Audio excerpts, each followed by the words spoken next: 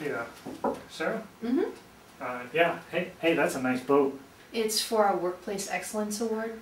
Our award, the SHRM Workplace Excellence Award, which we received just the end of '05. It's that little triangular shaped little thing, I think, at the bottom of the awards. Yeah, I've seen it. It's something that we've been nominated for in 3 consecutive years, Tell you something about HR is they know the right palms to grease. and we finally won. I didn't think they had the big head until the red carpet. It's something that we're really proud of. Should we have a St. Patrick's Day party?